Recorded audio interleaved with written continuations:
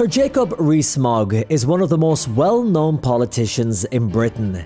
He is characterised by his distinctive appearance and mannerisms. Regrettably, I was explaining why I was delayed for an appointment at 2 o'clock, so I would have the pleasure of being in the chamber. Unwavering conservatism and traditional values. He defends our rights, our traditions and our liberties. His impeccable manners, old world charm and eloquent speech has earned him the nickname the Honourable Gentleman from the 18th century. He is seen as the quintessential English gentleman, which can be traced all the way back to when he was just a boy. Disgraceful. Absolutely disgraceful. Rees-Mogg is a Member of Parliament representing the constituency of North East Somerset, where he is a strong advocate for conservative policies, making him a polarising figure in British politics, drawing both admiration and extreme criticism.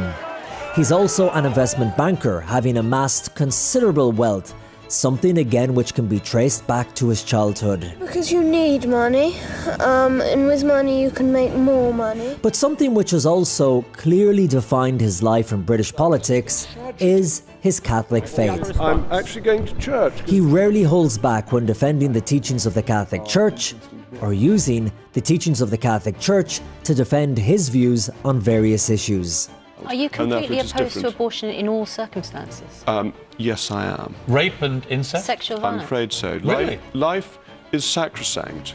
I've come to Westminster in London to meet Jacob Rees-Mogg, to find out more about how a man from an aristocratic English family developed such a strong Catholic faith, and the impact this has on his life and politics today. Sir Jacob Rees-Mogg, it is great to meet you and thank you for doing this interview. No, it's an absolute pleasure, and thank you for inviting me. You have just been awarded a knighthood for 40 years of service to political life here in the United Kingdom, a kind of departing gift from Boris Johnson. What was it like to receive that? Well, it was very unexpected. Boris rang me up some months ago and said he was doing his dissolution honours and would I like a knighthood? And I said, oh, how extremely kind of you, thank you very much. And it was characteristic of Boris to be kind and generous to his supporters. Because your father received a knighthood as well. He did indeed, from Margaret Thatcher, he was editor of the Times for many, many years, so basically he got it for journalistic service. When I was reading the articles about you receiving the knighthood, that mixed response, you know, on one hand people saying, congratulating you, very well deserved, and then I was reading other articles where they were saying this is a disaster, this is an embarrassment. Yes. Do you read the criticism? Do you think about the criticism? I think when you think about political honours, they're not the same as honours that are given to people who have worked in the community or in charities for decade after decade. They are a recognition that people have been involved in politics and they have been supporting a Prime Minister who has an incredibly difficult job to carry out, and they've been supporting somebody who is trying to do his best for the nation. And that is something that will inevitably be politically controversial. So when politicians get knighthoods, whether they're Labour or Conservative, there will be people who say, how awful. But it's the system we've got, and I think it's a rather good system. But does it affect you, the praise and then the criticism? Do you take it in? No. It's the line from Kipling, treat these two impostors both the same. If I walk along the street, I'm quite often stopped, and I'll be stopped by one person who says, hurrah, and one person who says, boo, and one shouldn't take either of them too seriously. The other night we were out in London. There was a group of maybe 10 or 12 of us, and when I told everyone I'm here and I'm going to do an interview with Sir Jacob Rees-Mogg, the reaction was instant and it was strong from everyone at the table. And I was thinking about that divisiveness. Why do you think you are such a divisive figure here in the United Kingdom? Well, the whole setup of British politics is adversarial. Look at the House of Commons. We sit opposite each other. Look at our law courts, where we have an adversarial system where somebody goes to argue the case against somebody who's arguing the opposite case. And it's a clash of ideas, clash of beliefs. And this is really important. It's what makes our political system work. And I'm part of that. Of course, I'm involved in one side of the argument, which I put as strongly as I can, and others don't like it. Do you love it, that argy-bargy? Oh, I think it's essential to politics. I think it's essential to creating good ideas. I think consensus in politics is a disaster because you find that you get soggy, soft views that don't change anything ever.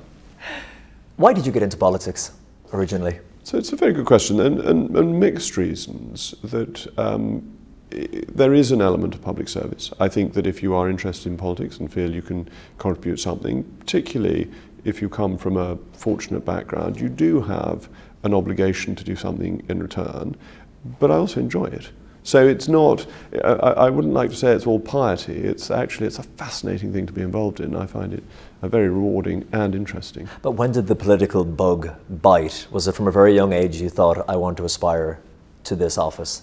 It's difficult to be precise. I was certainly interested in politics from a young age. That my father was a newspaper editor, and we were very political as a family in terms of our conversation and our guests and so on. And then when I was only about 10, Margaret Thatcher was elected, and I thought she was absolutely amazing, remarkable, charismatic leader who changed the country for the better. You were drawn to that strong character in Margaret Thatcher. And actually I saw that great footage of you that I know everyone has seen here in the United Kingdom when you were around 12 years of age and your dad at the dinner table with you. And he was always interested in your opinion as well, even though you were just a kid, about what you thought of what was happening politically in the country at the time. I think this was a very important part of my growing up, that my father thought that the views of his children were interesting and worth listening to, and I take exactly the same view of my children, that you want to have family discussion, and you will only have good family discussion if you're willing to listen to the views of the younger members of the family. 4 decades in politics, Jacob, what has surprised you the most? Is it what you expected it would be, this game of politics? Well, I think the thing that surprised me most is simply the pace of politics since the mid-2010s. From 2015, you get an unexpected election result, you then get Brexit, you then get the Conservative Party changing leader as often as most people change their shirt. On and on it goes, and it's the pace of politics that has picked up in the last few years. Is it getting, you know, we look at the United States and the divisiveness of politics, and people are just in their camps entrenched more and more. We see that happening here, this side of the pond as well. Is it changing for the better, for the worse, do you think? It's very important to try and get some form of historic perspective, because we always think the politics of our day is the most divisive that it's ever been. It isn't always true. Politics in the 1980s between Margaret Thatcher and the miners, for example, was extremely divisive. Some of the things Disraeli said about Gladstone would not be parliamentary nowadays, that they would be thought to be absolutely extreme and beyond the limits of polite political discourse. If you go back to the rows with Charles James Fox and Pitt the Younger, I mean, on and on it goes. Politics is important. That's why it's divisive. How the country is governed matters. And so, yes, of course you want to argue your point strongly. And I wonder if people look back at previous decades quite sentimentally and say, oh goodness, 20 years ago everyone loved each other. Did they really? Yeah. Were they being quite so nice about their fellow politicians? Now, we are here today interviewing you for EWTN because of your strong Catholic faith. And you have always been outspoken about your faith and your beliefs, and citing the Catholic faith to defend very controversial and complicated issues, political issues, societal issues, and so on. Where does that strong faith come from? Oh, it comes from my father via his mother, who was Irish American and brought up with a very strong Catholic faith. And so because some people are quite surprised that somebody who appears to be as English as I am isn't an Anglican, but yes, is in fact a good solid papist. And that's through my father and, as I say, his mother. Growing up, of course, when you're a child, it's cultural, it's what you do on Sundays, it's just part of the family life. When did you start to think about it more seriously and more in depth? Well, when I was a child, I didn't enjoy going to church. Really? As my children don't always enjoy that, you know, staying at home and playing was rather more fun than going off to Mass. But I've been very lucky. I've never not believed it to be the truth, and that the teaching of the Catholic Church is the truth. And therefore, as I've got older, it's become more important to make sure that one fulfills one's obligations to the Church. That steadfastness, where does that come from when we look at religion, all religions kind of declining in the Western world? and everywhere you look, the noise is that it's old-fashioned, it's outdated, we don't need it anymore. But it's what St. Paul says. If Christ rose from the dead, then it is true. If Christ didn't rise from the dead, we're all wasting our time. And I've never doubted that Christ rose from the dead. I can think back to going to the Good Friday liturgy, and really when I was very little, being absolutely convinced of the truth of what was being revealed, and everything flows from that. So you take transubstantiation, which lots of Catholics fret about, and can that really be happening? Well, yes, because if Christ rose from the dead, the miracle of turning bread into the body of Christ in its inner substance is not difficult. Everything depends upon the resurrection. But you understand it on an intellectual level, or you feel it like inside, in your inner being, in your soul? I think faith comes first, and then you look at the history of the church and the intellectual development of the church, and why do I find it easy to accept the teaching of the church on matters of faith and morals, where the area where the church is infallible according to Vatican I? Well, because the best thinkers of the last 2,000 years have devoted themselves to working through what the church thinks, how it understands what has been revealed to it. Who am I to compete with that? What about through your formative years, when you're looking at the world around you and young people are questioning everything and their place in that ever-changing world? In those years, did you look around and think, maybe this is hogwash, maybe this is a fairy tale? No, I've never thought that, no. When the scandals broke here in the United Kingdom, the sex abuse scandals in the Catholic Church, as they did in my neighbouring country, in Ireland, and in many different parts of the world, did that rock your faith and belief in the church as an institution? No, because all institutions are made up by individuals, and individuals are fallible. What are the words said aloud in the canon of the extraordinary form? Only words said aloud, nobis quoque peccatoribus, and us two sinners. Even the priest is admitting that he is a sinner, because of course he is, because he's human. And we know that only Christ himself and Our Lady were without sin. And so you know that, but that doesn't undermine the institution, which is Christ's institution.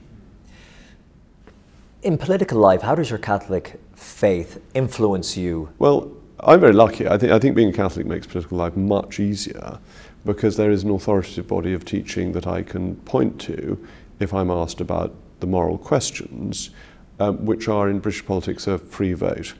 And so if somebody says to me, what is your view on abortion, for example, I can say, well, the teaching of the church is, and I accept that as a Catholic. And why is this helpful? Well, it means that if people want to challenge my view, which of course they're entitled to do, and they do, they're not just challenging me, they're challenging the authority of the church, which is a much greater authority than I could possibly have. Do you think your Catholic faith has been a hindrance to you or held you back in political life here? No, I don't think it has. I think that British society is very tolerant of religious faith. There's that famous moment when you were on breakfast television here in the United Kingdom. I mean, this is morning TV when things are a bit softer and breezier. But Piers Morgan, the interviewer, put it to you about the issue of abortion, which is legal here in the United Kingdom. And he said to you, what about in the case of incest or rape, you know, these horrific crimes? Would you support abortion in those cases? And you strongly said, I'm afraid, no is the answer. Now, many politicians could have seen that as game over, the end of their political career.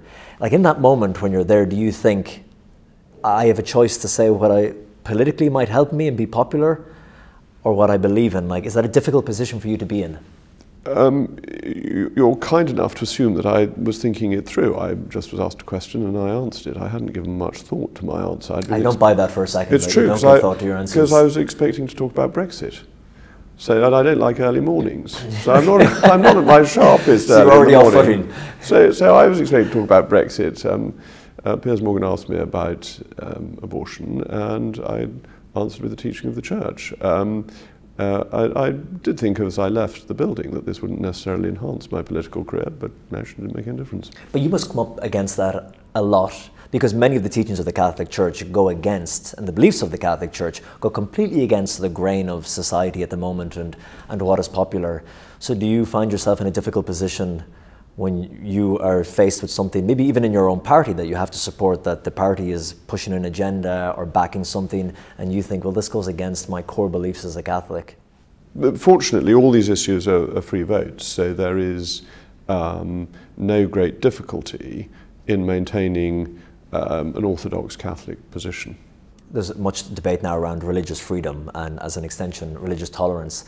But the case that was a big story here in the United Kingdom of the woman who was arrested for praying silently in her mind outside of an abortion clinic, I mean, that was a big story in the United States. They couldn't believe this.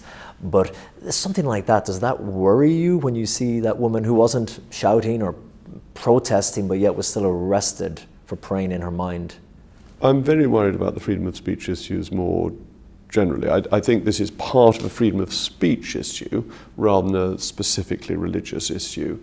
It is cropping up in a number of areas. We've had a recent argument about people having their bank accounts closed down because they had political views that the banks didn't seem to like.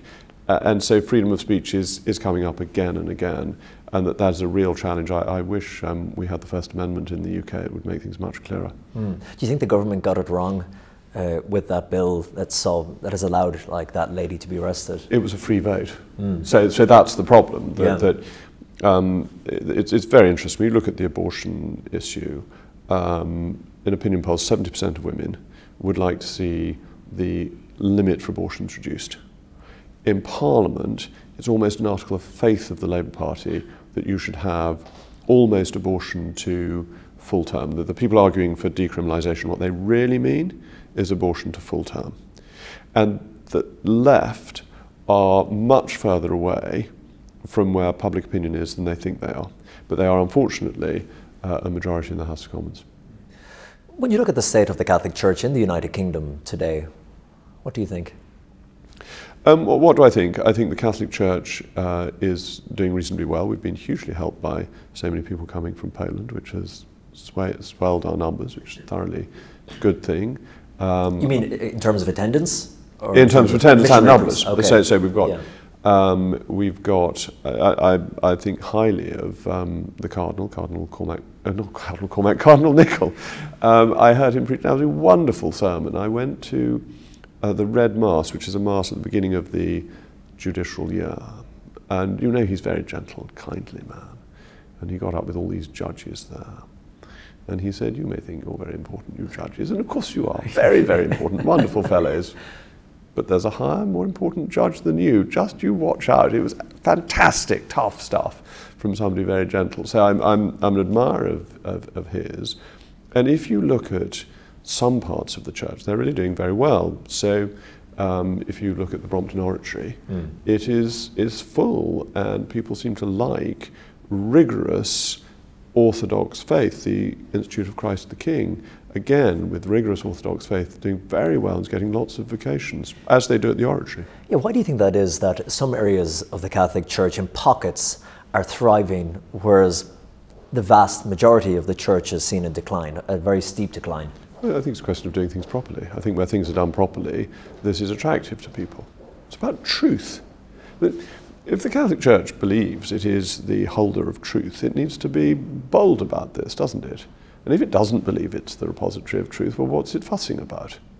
So it's all down to the belief in truth. As someone in political life, looking at society as a whole, what do you think the effect has been on society as we've seen the decline of religion? I think there are problems. I think religion provides a very secure base for people's lives. I think that it is helpful for them in terms of their mental health. I think a religious faith gives people a purpose and a spiritual understanding of life that helps them mentally.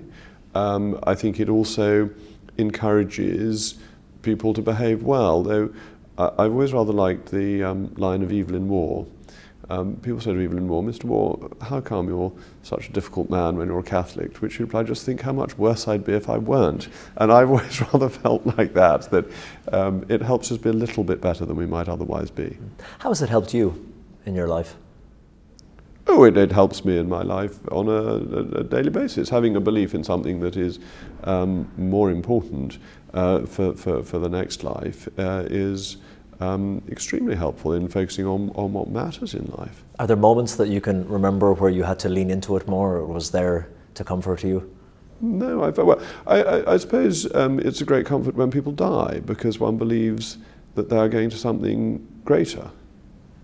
Your father, he passed away in 2012? That's right, yeah. that's right. You think about him every day? Oh yes, of course I do, and pray for the praise of his soul. Of course I do, and have Mass said for the praise of his soul at least once a year. Yes, of course. But my father died in the strongest possible faith. He was ready to go, and that was really rather wonderful. Again, going back to that video that I have watched, and so many people in the UK, your UK audience would have seen of you when you were 12, and I think it was French television came over. Was it French TV that did a documentary makers? Yes, yes. Yeah. And you were in the back of a car, and you were saying, I really like money, yes. And because you need it to buy things, and I'm investing money. You were investing money at 12, and you were interviewed on the BBC, and you found out afterwards that there was a contribution fee of £18, and they hadn't paid you it. And you sent them a letter at 12 saying if they didn't pay you £18 in 10 days, you'd get legal advice. Did you get the £18? Yes, I did. And you remember these things. You remember these things far too well. I'm afraid I have not watched this thing that I did when I was 12. I don't necessarily dig up everything I did in the past. But you, from a young age, you had this. You came from a very wealthy background, but you had a fascination with money and work now in investment banking as well. And I know if you. On the internet, it says Jacob Rees-Mogg is worth £100 million. If only. Today. This is regrettably absolute nonsense. But how has money changed you as a person? Well, it's a very hard question. I enjoy working, and that is very often remunerative, but I like working. I would say I'm much less focused on money now than I was when I was a 12-year-old. Your priorities have changed. Yeah. I think with 6 children and politics, politics is different. Politics is not about money. Politics is about changing the country for the better, and actually, that is in its way, in almost every way, more rewarding than bank balance. The people here who say, oh, Jacob Rees-Mogg is out of touch because of his vast wealth and his demeanour, and I know once you were saying you were a man of the people, but you said it in Latin. that may be considered to have been an attempt at humour, which is never very successful politically. It's a very dangerous business for politicians to try and make even the most roundabout joke. What would I say to that? I'd say that, first of all, we have a great system in this country of constituency surgeries. So almost every week, my constituents come and see me and tell me about their lives. That's how you remain in touch. The second thing I'd say is that nobody is in touch in this way. Nobody leads anybody else's life. Nobody else knows how somebody else is really living the life that they are living. So I've always thought this man of the people stuff is pretty much humbug, and that people try and pretend they are. It's the old story about Harold Wilson. Harold Wilson, former Prime Minister, when he was on telly would smoke a pipe. When he was out of the camera view, he would smoke a cigar. So he pretended to be a man of the people for the telly, but he enjoyed the finer things in life when he was away from the telly. Not that anyone's allowed to smoke nowadays on television anyway, but are you thinking of lighting up now? Or? No, I've never been a smoker.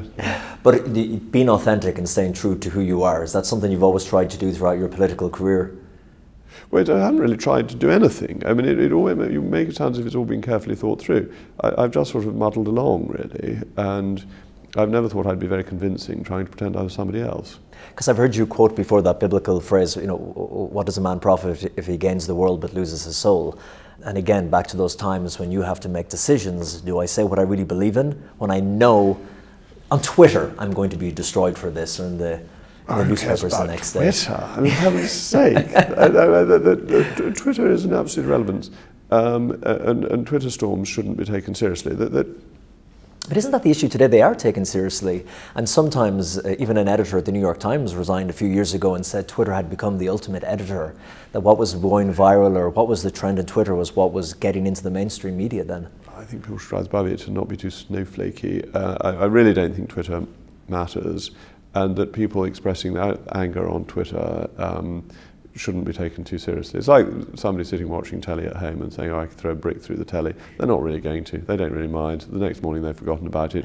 I wouldn't take any of that too seriously. But in politics there are always compromises, particularly when you're in ministerial office, because not every decision goes the way you want it to.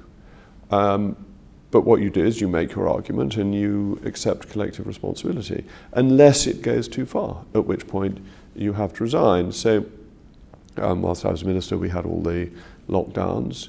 After the first lockdown, I was not enormously keen on them. I wanted them to be eased and not to be reimposed and so on. I made the arguments. I didn't win them. Should I have resigned over it? Well, no, I think not, because I think you needed some people in government who were making those arguments. And ultimately, when it came to the final Christmas, we didn't lock down because there were some people in government making those arguments. It may have taken a time, but all things end eventually. Looking back on 4 decades political life, what are you most proud of? What I'm most proud of are the things I do in North East Somerset that help individual constituents. I had the most wonderful experience in the last election in a village called Poulton, where I knocked on a lady's door and I said, hello, I'm Jacob Rees-Mogg, I'm candidate for the Conservatives, wonder if I can count on your support for the election. And the lady said to me, yes, of course you can, because you helped get me this house, which I'm now living in with my 2 children. And when you do something by writing a few letters that changes somebody's life for the better, that is the most rewarding part of politics. It's those sort of things that really matter. Any regrets? I mean, I think one just has to get on with things. I think sort of stewing over one's errors is not necessarily very useful. And of course, Holy Mother provides confession, so then one can be absolved. But you're human. Do you look back and think? Oh, always thinks one could do things better, of course, yes. But I'll leave those to confessional rather than to public television. That's a show for another day. Sir Jacob Rees-Mogg, thank you very much for doing this interview. Thank you for having me. It's been a pleasure. Thank you.